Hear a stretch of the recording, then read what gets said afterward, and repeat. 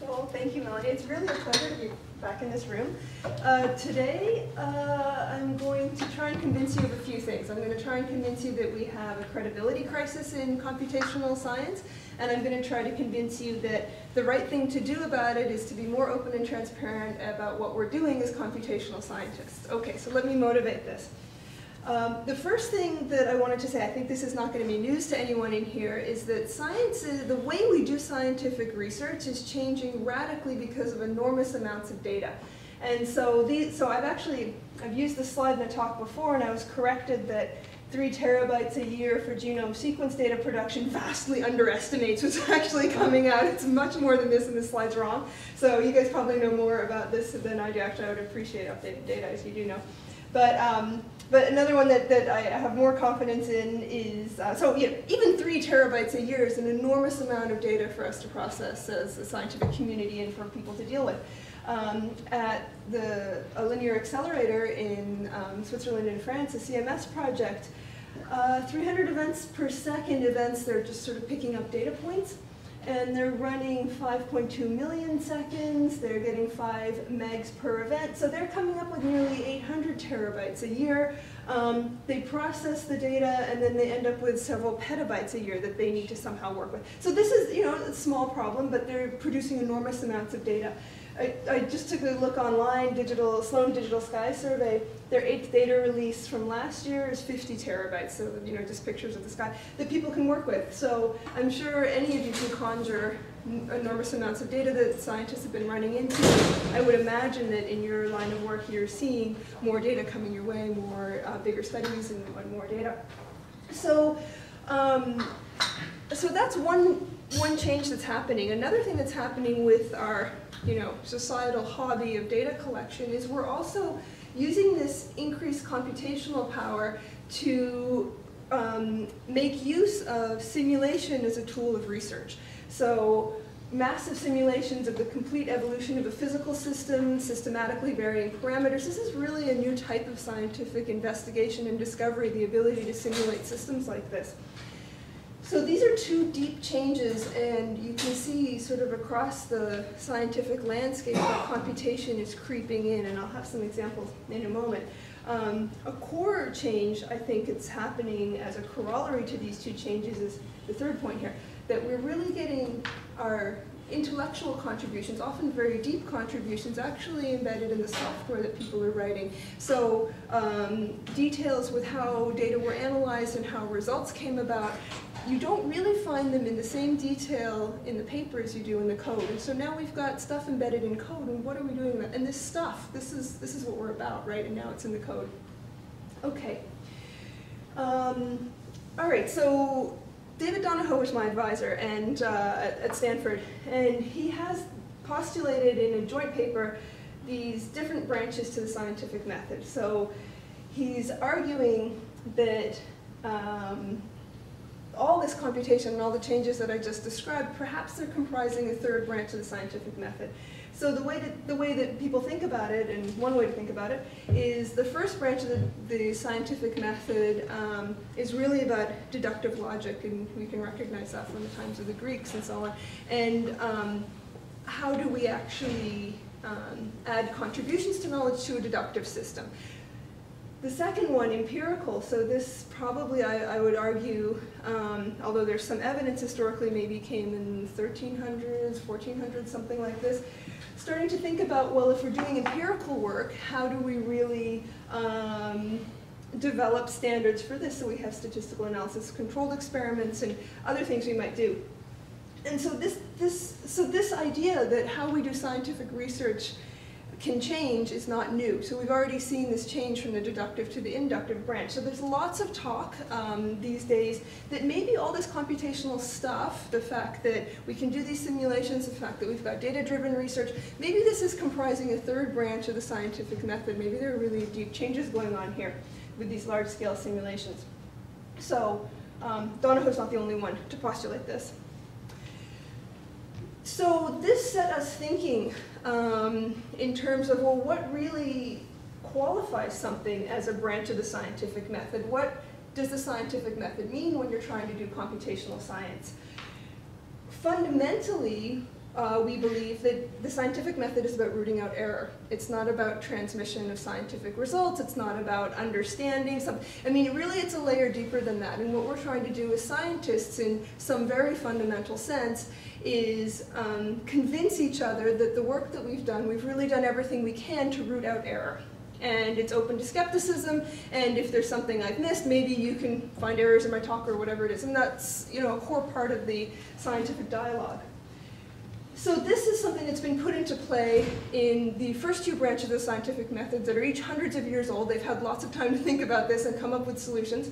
So the first one, they've solved it with the idea of a proof. You can't publish a mathematical result without a proof. I mean, everybody just accepts this, right? It would be laughable for me to try and submit something without a clear explanation of how I got there. And there's very clear standards for that, right? Anyone who's ever taken a math class with proofs knows that you got to hit those standards on the head for that to be accepted as a proof, and then your contribution actually accepted as a contribution to that deductive system.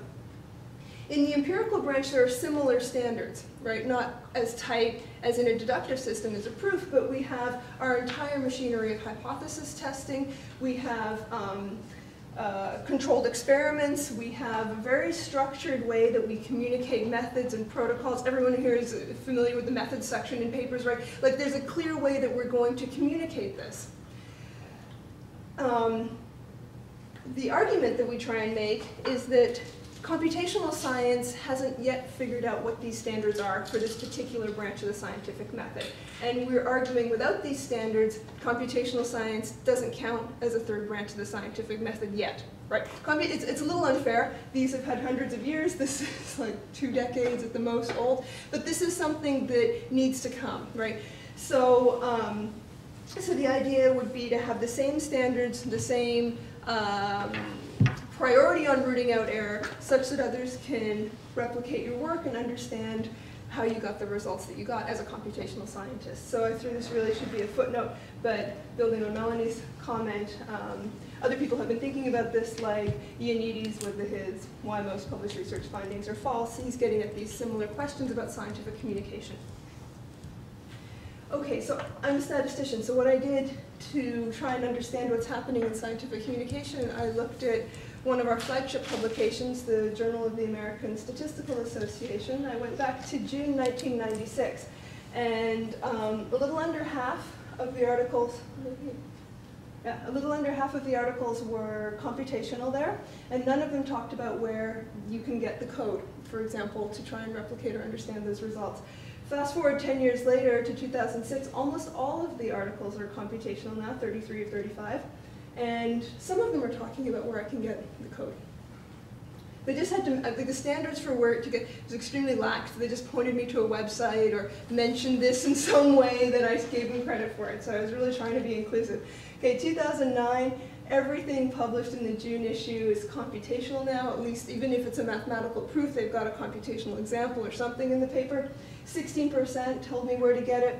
And then the June issue that just went by, again, everything's computational. It looks like we've kind of settled on this. It's going to be computational if you're publishing in the Statistics Journal. And now we're up to 21% telling me where I can get the code if I wanted to replicate the work. 21% is a lot better than 0, right? We're certainly doing better, but it's really not good, right? Like 1 out of 5 papers is telling me where I can replicate this. 4 out of 5, who knows, right? We're still publishing our computational work with that old protocol from the second branch with the methods section, talking about our procedures and our steps. And if you've done computational work, you know that this is something where you're just not going to get all the information that went into your coding and all the decisions you made into that paper. Victoria, I'm sorry to interrupt. Can you just clarify what you mean by a computational article? Like, just give like 2 examples or something? Yeah, did you use the computer to get your results? Okay. Okay. That's all I mean. So it could be, you know, I've got a data set, I'm going to analyze it, and I used SAS to get my numbers. That's a computational paper. Okay. Yeah. So you're doing anything there with data. So once you start using the computer to generate your results, you're adding this layer of opacity for your readers, right? Because there's different modalities there that are, I'm going to argue to you, that are more difficult to describe in the paper. So using the branch 2 method of communication doesn't necessarily include things like all your parameter settings, your invocation sequences for the different functions, like what did you use, what were the defaults in the program, all these different things that you would need if you were going to actually understand what those numbers meant or those results meant in the paper. Okay, all of this we think is engendering a credibility crisis in computational science. And I'm going to give you some examples. Okay, this is the first one. So Melanie set this up very well when she talked about Keith Baggerly and the panel at ENAR. I think it was this summer. Yeah, I think, yeah. So Many of you are probably familiar with what happened, or what is actually still ongoing, happening at Duke with the clinical trial. So I'll give you a very brief rundown. So back in 2006, 2007, award-winning papers were published in New England Journal of Medicine, Nature Medicine, very prestigious journals to be publishing in. Evidence of genomic signatures to guide the use of chemotherapeutics. I believe they had 6 drugs that they were looking at, and they were able to use people's genome information to ascertain what drug you may be more responsive to in fighting your cancer. So this was extremely exciting. Like, it starts to touch on issues of personalized medicine and many holy grails in this area of research. Oh, and by the way, all of these scents have been retracted, so this is really quite tragic. And there's more. I think there's there's more coming out. Their work from Pody and Nevins is still under review. I think it's 7, but it may be more. Just this raft of papers has been just retracted and ongoing. In any event, so back in 2007, 3 people, Keith Baggerly, Coombs Wang at MD Anderson Cancer Center at UT Austin, were very excited about this work. And so there wasn't a sense that they thought there was malfeasance here. It was more in a sense of, this is a very exciting result, and we want to be able to do it too, and we want to be able to contribute to this, and let's figure it out. So they try and start with replicating the result. They find all sorts of flaws. So of course I wasn't involved in this work, and there's been papers published, and it's just somewhat astounding. If you ever get a chance to hear Keith talk about it, it's worth it. Things like genes in control group and treatment group don't match. And things like they've clearly done something like taken data from Excel and put it in R and not worried about the header, and now things are off by 1. Just things like this. They had flipped labels on drugs. It's just like these sort of crazy errors that, again, if you do any kind of computational work, it's also, like, I'm not making excuses for this, but it's easy to do this stuff, right? Like, we all sort of make mistakes when we do computation. And there's more, like, it goes on. It's astounding. If you're actually interested, I can point you to links, because this stuff's now, there's records on it and what's happening, if you want to have nightmares about the quality of the work we're publishing. Okay, so Coombs, Baggerly, Wang, what they did is they wrote correspondence to the publishing journals, as probably everyone here would if you had you've studied some work that's published and you find serious flaws in it. Correspondence supplementary report submitted to Journal of Clinical Oncology. They declined to publish. Nature Medicine declines to publish. They just don't think what's being pointed out is a problem. In the meantime, 2007, the work's high impact enough. Like I said, it was award-winning. They start clinical trials at Duke. There are also Moffitt clinical trials, which I think were terminated. I'm not exactly sure what happened to them, but they do start a series of 3 clinical trials at Duke. Now, this started to get enough attention when it was happening at Anderson Cancer Center. Duke launches an internal investigation 2 years later, in 2009, and suspends the trials based on information it's getting about the quality of the research that underlies the trials. And then something else weird happened in terms of communication. Some information seems to have been withheld from the Duke committee that was evaluating, or it may have been an independent committee, but the committee that was evaluating the clinical trials. Apparently Nevins didn't hand over some of the work that Baggerly and co-authors had done to the committee, and they restart the clinical trials again. They argue that some of the data is blinded, it turned out not to be blinded, and so on. Point is, there's so many fine details here in all of this computational work. Okay, clinical trials resumed at the beginning of last year. Patients were actually allocated to treatment and control groups. Neither the review nor the raw data are being made available at this time. Duke doesn't want to explain its decision and how it actually came to the decision that it's okay to go ahead with the trials. In July, in the middle of the year, 33 prominent biostatisticians, including some of my old professors from Stanford and so on, like Brad Efron, they write to Harold Varmus, who had just become director of NCI, urging suspension of the trials and examination of standards of review, including reproducibility. So they're actually using the word like, how do you replicate these published results? If we can't replicate it, we need to look at what's going on and why. In September, Institute of Medicine convened a committee review of omics-based tests for predicting patient outcomes in clinical trials because of this letter, because of what was happening at Duke. And then they start meetings, and I think they've had 7 meetings now, and it's still ongoing, because it's still an open issue. In November of 2010, the pressure is on PODI designs. Clinical trials are finally terminated. So as a footnote here, PODI didn't resign under pressure about the actual science itself. What happened is they found that he had been calling himself a Rhodes Scholar when he applied for NIH funding on his resume and so on, and he wasn't. The Rhodes folks had never heard of him. And so this was sort of what pushed it into the New York Times, but before that, like all of us as scientists would have been already aghast at what's happening, but somehow, a little line on the resume about being a Rhodes Scholar, then everybody freaks out, right? But everything else is just okay. But anyway, so PODI does end up resigning. They do terminate the clinical trials finally. So I have a little more to say about the timeline, but I wanted to just make a few more points. Okay, so that letter that the biostatisticians sent to Varmus, I won't read the whole thing, but there's well, maybe I will. We strongly urge that the clinical trials in question be suspended. So this is directly about the Duke issue. This wasn't the state of science is wrong, we should be doing more to show people what we're doing. We need independent review about clinical trials, the evidence, predictive models being used to make cancer treatment decisions. Now, why? We need sufficiently detailed data and annotation that has to be made available for review. So Baggerly and his colleagues at MD Anderson Cancer Center actually coined a term, forensic bioinformatics, for the work that they had been doing. So the reason they could actually even try to replicate some of this results is because, of course, the enormous history in the genomics community about sharing of genomic data. So they were able to get their hands on some of the data. And I don't think they had any of the code, and so that's the forensics part. They were trying to reconstruct these results. Okay, the data should be sufficiently documented for provenance to be assessed.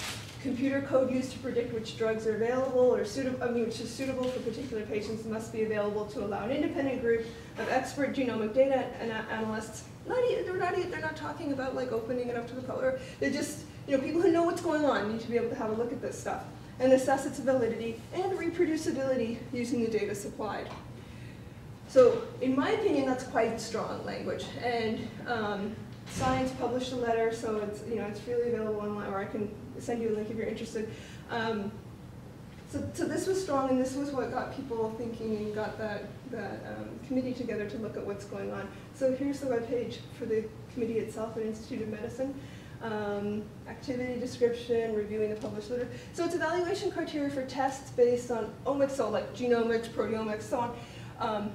It's got tons of them listed. That's used as predictors for clinical outcomes. So they're very worried about clinical trial design and how and who authorizes these clinical trials and on what basis. Okay, so more has happened in Duke. So there was an IOM committee meeting on August 22nd. Duke came to say their side of the story. There has been 2 lawsuits filed now by patients. So patients who were assigned in treatment and control groups were actually given drugs based on these off by 1 row studies and so on. So this looks very, very serious. And many of the patients have now died.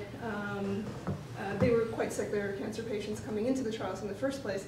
And arguments like that they're making, like the accusation of they're accusing Duke of invalid and fraudulent science. deceptive meeting fraudulent conduct, to protect reputation, proprietary interest. I think there was a conflict of interest in one of the decision makers. I'll have to verify this, but one of the decision makers about the clinical trials was also a PI with this research and so on. Rather than protecting the safety of the patients involved in the clinical trials, this reduced the plaintiff's likelihood of surviving his or her cancer or likelihood of experiencing a positive response to the chemotherapy regimen. Now, the courts will determine whether or not this is true, but this is how they're thinking, and there were, I think, 110 patients, and probably more lawsuits coming. Victoria? Yeah. About the lawsuits, is if you make a mistake, but it was unintentionally, that's a different category than if you make a mistake but you cover it up. Oh yeah, Yeah. oh yeah. So I believe what they're bringing this under criminal statute, and I haven't actually looked, and I don't know. And the bar would be pretty high, like something like you know, mistakes would be. I mean, the language they're using about fraud and deception and deliberate intent to do wrong. But I mean, I don't know what's going on in the IOM's committee's head, but I'm sure they're thinking about standards just like that, like also how do we protect, and I mean, if you don't want damage to happen from clinical trials, of course we can shut down all clinical trials, right? And so there has to be a balance. But anyway, so but my point in putting this up here is just that people are a little inflamed, and it's not even the lawsuits that, I mean, that matter. It's you know, I mean, we're playing with people's lives here and putting these clinical trials out, and so what should the standards be? And the standards are reviewed for computational work that is published now in a very opaque way. Okay, so my argument is that our framing principle for how we communicate computational science really needs to be reproducibility.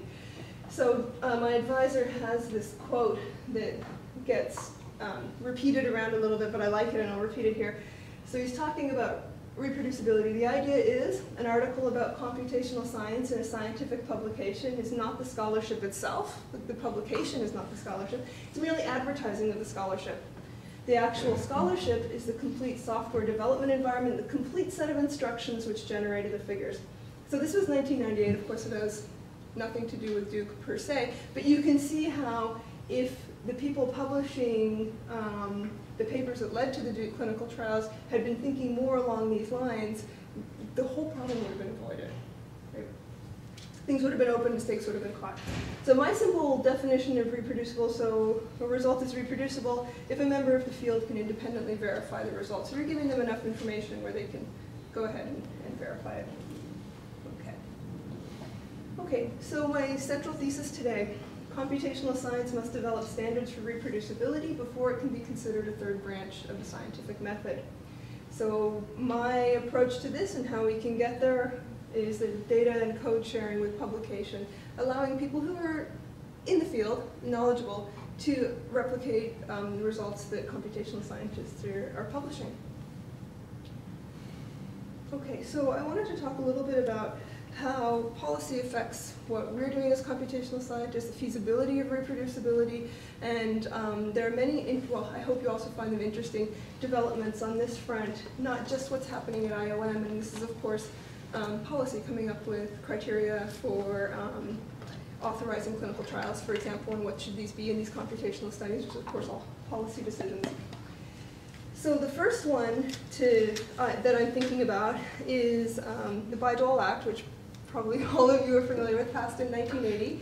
And what it did, of course, was, so it did two things. The first thing they wanted to do was harmonize policies of the different funding agencies. So one congressional act could make it so that if you're dealing with NIH or you're dealing with NSF or DOE, your ownership over the potential commercializable output would be harmonized, right? There was a lot of confusion then.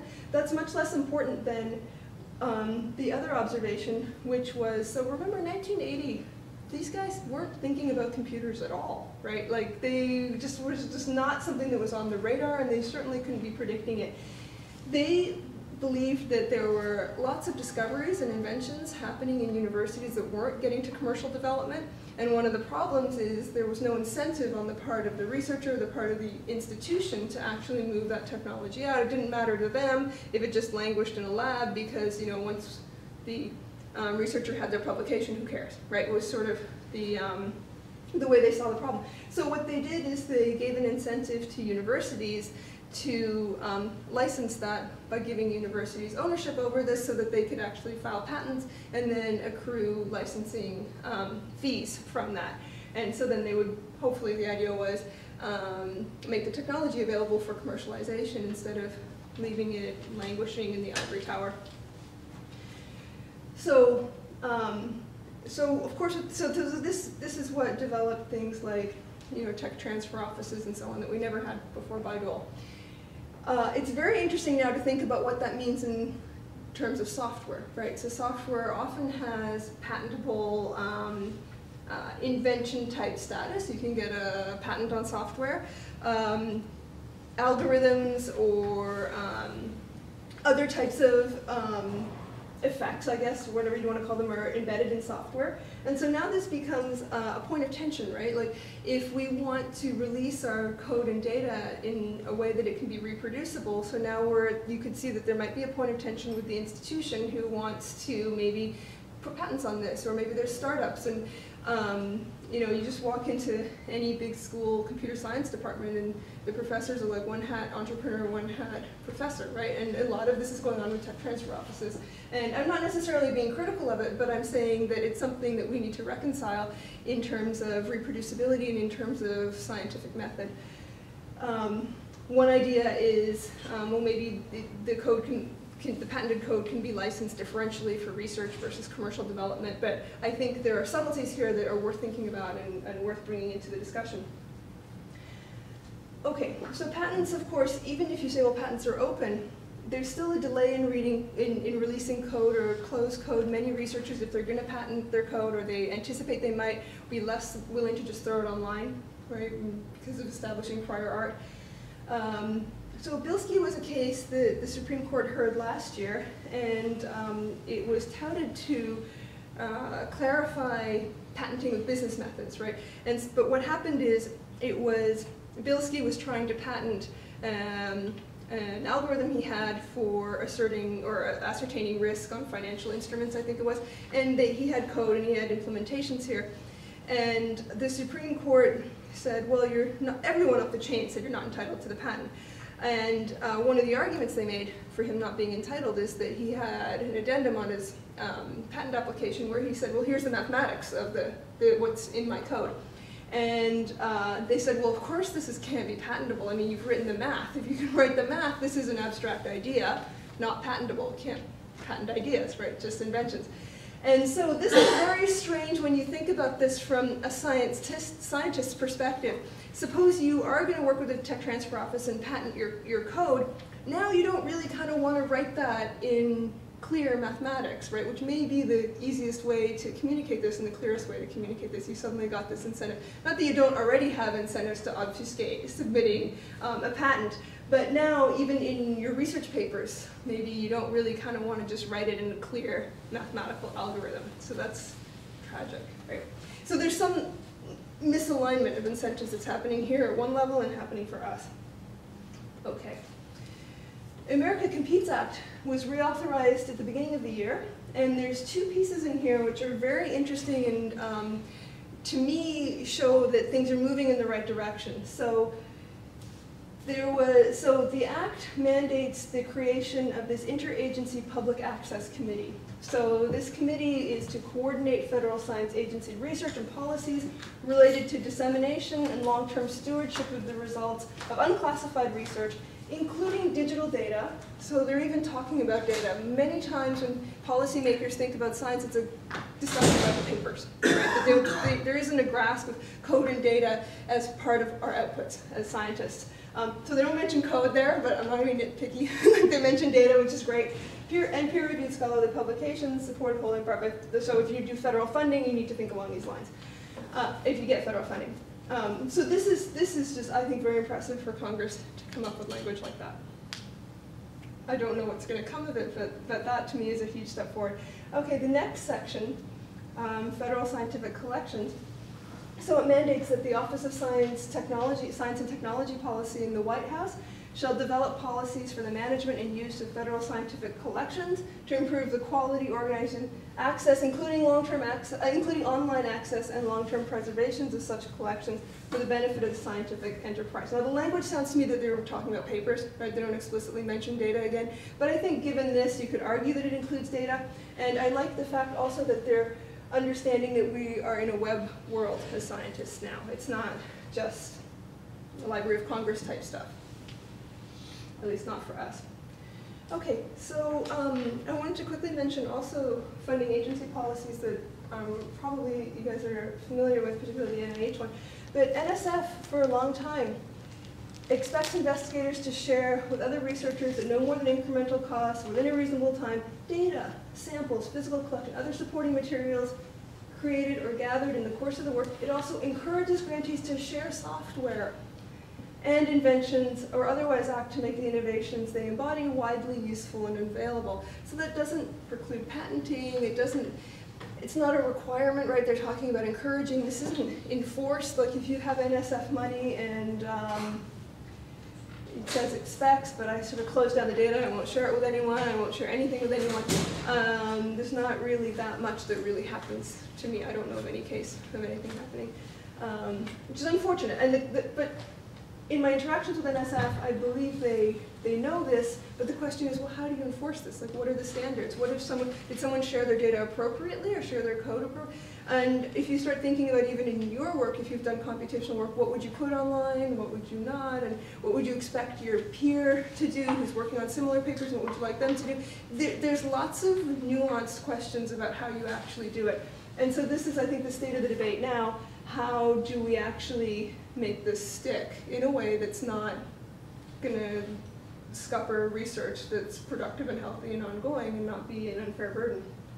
Okay, NIH is a little more advanced on these issues than NSF. Of course, Barmas came from NIH and implemented a lot of the openness policies that NIH actually has, including this one. The NIH endorses the sharing of final research data to serve these and other important goals, whatever they are, I delete them. The NIH expects and supports a timely release and sharing of final research data from NIH-supported studies for use of other researchers. It only applies to the big grants over $500,000, but still in 2003 they're talking about data release, right? And so here we are, 2011, and we have the Duke scandal. Right. Okay. Journals, another lever, right? So if you think about issues of sharing code and data, there's all sorts of pressure points that we're under, right? Funding agency policy requirements for grants are only one, aside from the earlier discussion on scientific integrity. What the journals require is certainly important.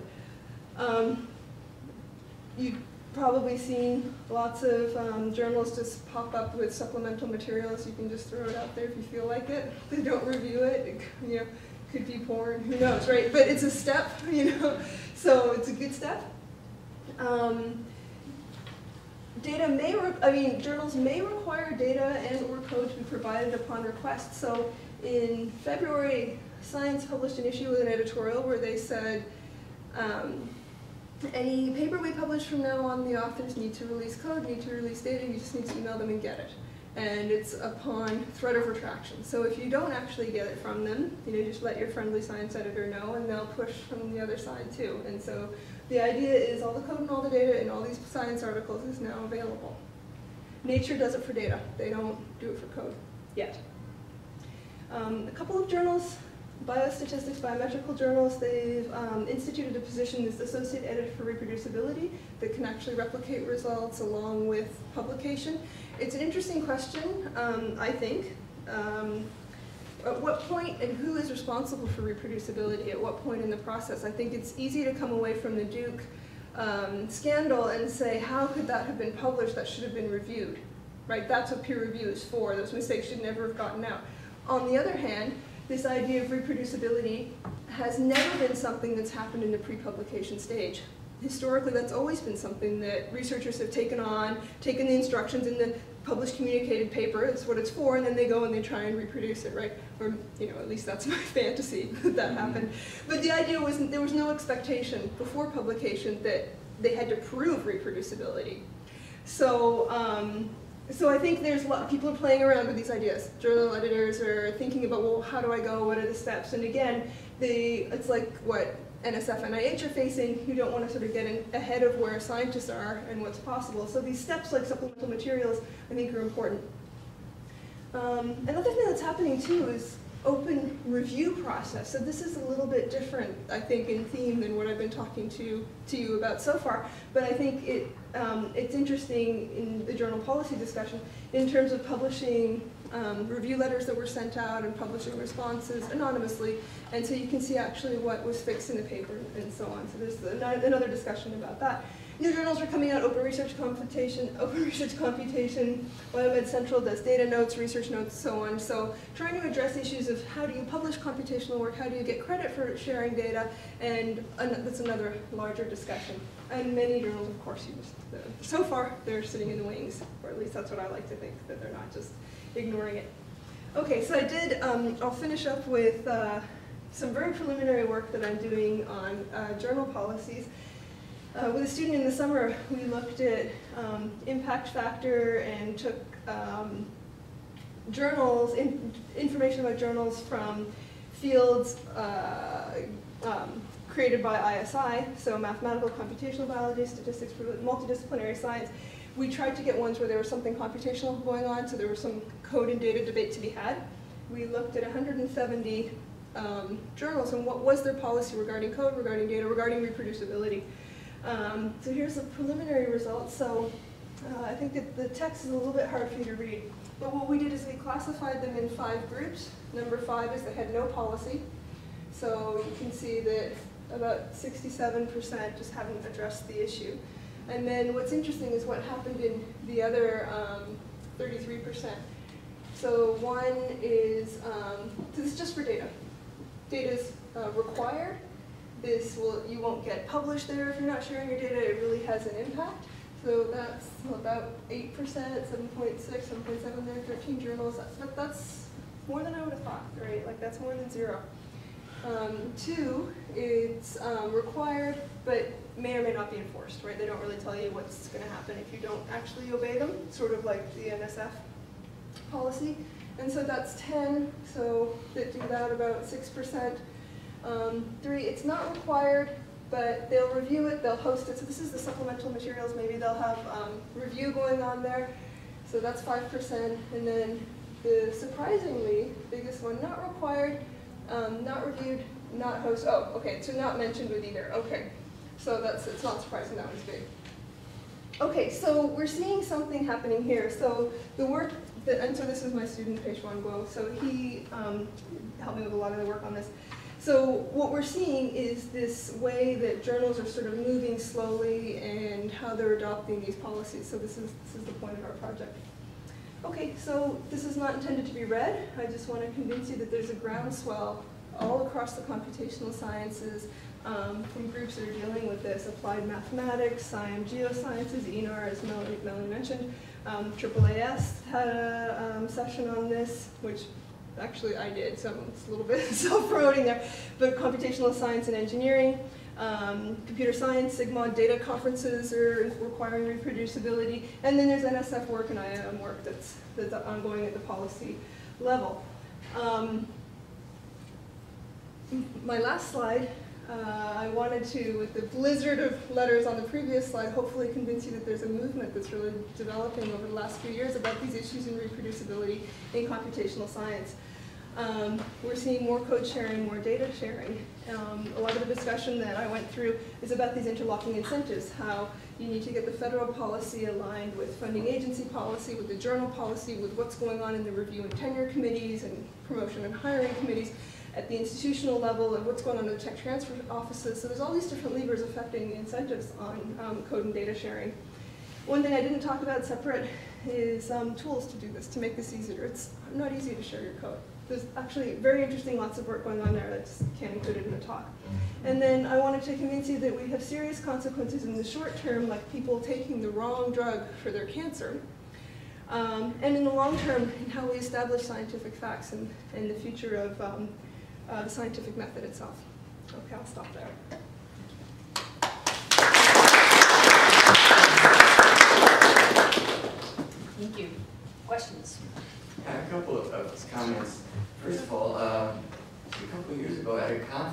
somebody talking about this sort of scandal in Europe, where somebody analyzed this data from some massive tests of high school students, and Germany did very poorly according to this data analysis.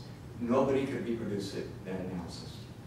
And also, it was mentioned during this talk, something that I think we all know, sometimes it's very hard to reproduce your own analysis. Oh yeah, absolutely. The second point I want to make is how it seems like making code readable by others. I mean, that's, you know, if somebody tried to read my code, they wouldn't be able to make any sense of it. It's a tremendous task to try to make code easy to understand. I mean, like maybe 10 times harder than actually writing the code in the first place. So I have a couple of thoughts on that. So that has occurred to me too. So I gave a talk actually at Institute for Computational Science and Engineering at UT Austin, and what they do is look at scientific computing there. It's not just well, I don't mean to say just, but they have code bases of hundreds of thousands of lines long code. And what on earth does it mean to share that kind of code, right? No one's going to read it. And unless they're going to spend 7 years going through it, then it'll be outdated, right? But the second step is, well, then maybe we don't need to require reading of code, even though the short scripts that I worked on as a grad student, it was very useful to be able to see exactly how those variables were made or exactly what parameters were actually set and so on. But in many cases, it's not tenable. So then you get into things like, well, maybe there are tests I can do against the code where I can hit it with certain things and I know the outcome, and then I can sort of verify the code that way, even if I'm not actually going to look in it and read it. So I think there's still ways around, and I have presented that in something of a facile case, and as soon as you sort of start digging into actually applying it, all these things pop out, like the fact that it's not easy. But this, if you look here, I co-organized a workshop this summer, and it was about building software for academics, computational academics, and how do you make it easier to share the code later, saving the steps as you go, or tracing the dependencies between your different, so you don't have to build that at the end, which is, I mean, you're toast by then if you get to the end and you have to actually go back and basically redo your work. It needs to be something we do at the beginning, and tools can really help, and that's moving along. So, so I think your points are exactly right, but they're not necessarily going to stop the movement. Well, I guess I have trouble with man and woman power here. I mean, where are these people coming from, and how are they being paid to evaluate? Yeah, okay, so that's a great question. This actually also talks a little bit to your point. So one thing so if you look at things that are happening in, say, an open source software community, they've managed to build basically a base of volunteers around software development and so on. Another question I get related to both your questions is, well, who's going to maintain this? Right, like maybe I can release everyone knows software is dead in a year if you don't sort of update it or whatnot and keep it alive. So one thing, so this is just, maybe it's a crazy idea, but one thing that occurs to me is we haven't done a particularly good job of allowing communities to develop around scientific problems and code.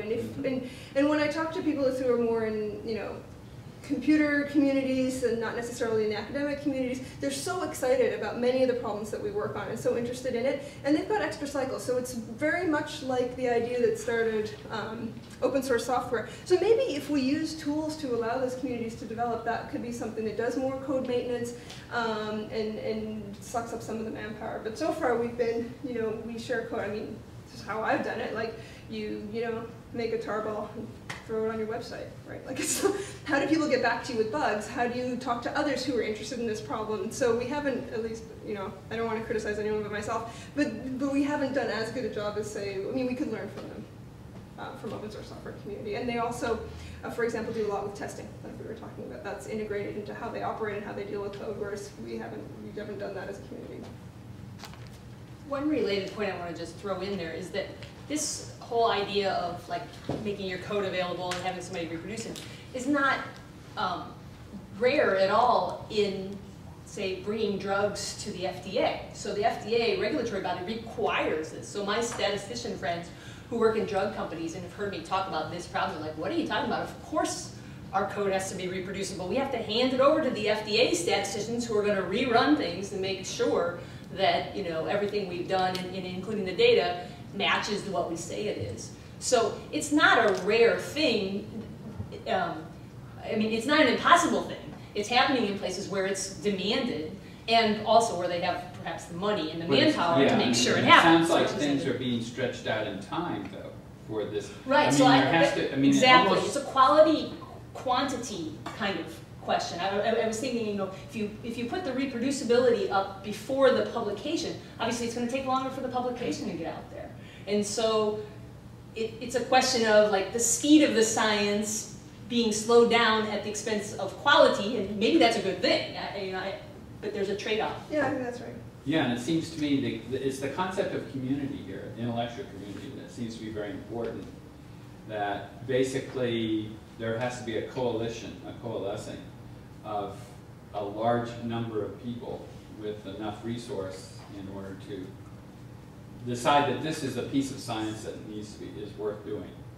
Yeah, no, that's exactly right. So another project that I did that I obviously didn't have time to talk about is, well, what are the problems when people want to release code and data and so on? So this is worthy of an entire talk, this survey. So without giving you all the details that you need, people are concerned it takes so much time to clean it up and document, deal with questions from users, and then there's one, competitors might get an advantage. So I think this also speaks to your point about community. People, when I did this survey, I gave lots of opportunities for folks to comment, and when I remember clearly one person wrote back, yeah, sure, I'll open my code and data, it's a great idea, but I'll do it when, like, you know, Jim down the hall does it. You know, it's something that really is not something, because it is costly personally, and if you don't see the immediate payoff, why should, if you're going for tenure, why would you sacrifice a paper or two to do this? Now, I have counter-arguments for all of that, and I still think it's worth it, but I can see how people would think that, yeah. I think one thing to keep in mind is that very little science, very few articles are of interest to anybody, right? There's there's millions of journals, people are always starting new journals, Yeah. and practically none of those articles are ever read, maybe by one person. Maybe the referee doesn't even read it. I think some of my papers are not read by the But so there's only a small proportion of results that really need to be checked. Yeah, that's a good point. So that speaks to the discussion earlier about, well, where does reproducibility happen, right? Does it happen post-publication when, you know, these guys' papers are going to be going towards clinical trials? So maybe it was the right process in the sense of Baggerly et al. Getting on board at the right time, but maybe it was something to do with the communication and the fact that they couldn't get that view out and those clinical trials just somehow went on that was the problem. So I'm not 100% sure, but your point would fit with that explanation. Excuse me. It seems like there are actually sort of two different aspects to that. One is sort of, should you be meticulous from the very beginning, keep track? So the excuse of saying, well, I can't be bothered with putting everything nicely together for submission, you know, that's one thing. But the other, the ones that the big scandals we hear about, whether it's this one or a lot of other ones, it's actually intentional. It could have started out with sloppy or mistakes, but once somebody else raised the question for them or their supervisor or their department or university or whatever to say, we don't want to touch it. Let's try and hope that this fuss will just die out and we will get our money and get our clinical trials. Even though, you know, it's all based on very shaky claims. I think, you know, this raises more the bioethics issue, and, you know, whether it's scientists or business people. I think that's a much more fundamental issue, and who should be looking at that? Yeah, that's a good question. I would like Well, to know. of course, you are actually Well, I mean, involved in I'm that. certainly not the only one, right? But yeah, I don't really know where the responsibility lies. Like this IOM committee, one of the things they're concerned about is FDA did approve. I think they approved 2 of the trials and no one really knows what happened on the 3rd or something like that. So they're looking at, well, what were our standards there? Maybe we should take some of that blame. I think one of them was approved by another body. I'm not 100% sure. I think that's exactly right, that once you start kind of peeling back the onion, there's a lot of stuff going on. Scary. Can I just bring up one line that's not there, which is the whole human subjects issue.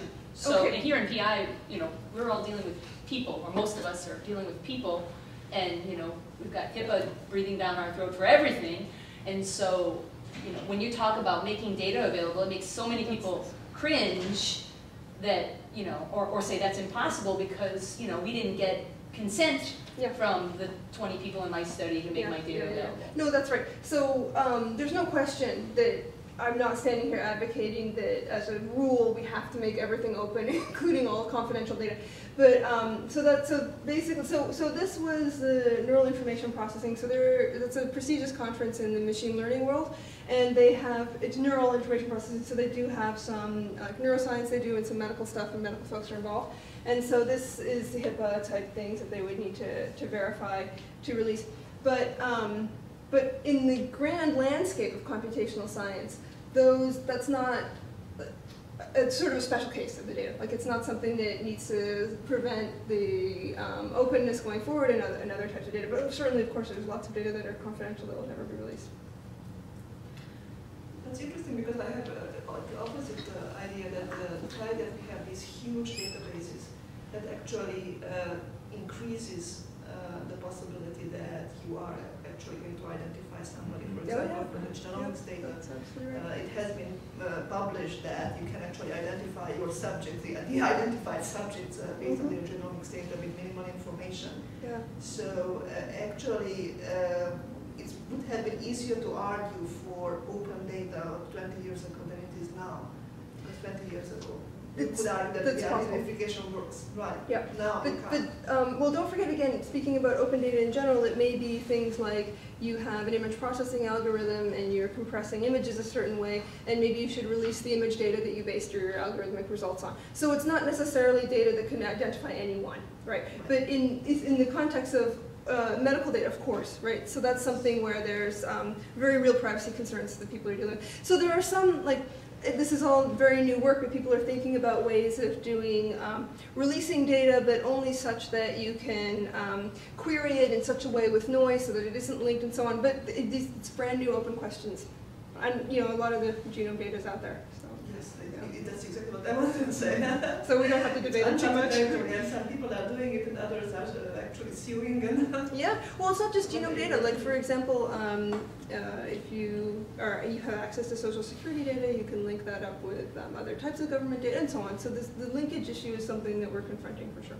On the other hand, there's certainly new science that comes from linking orthogonal data sets or data sets that you think might not be related. You can sometimes uncover evaded discoveries that way. So the confidentiality might maybe be a stopping point there, but there's many benefits to that type of thing too when confidentiality isn't a concern. It's not just confidentiality, sometimes it's the human subject's intention.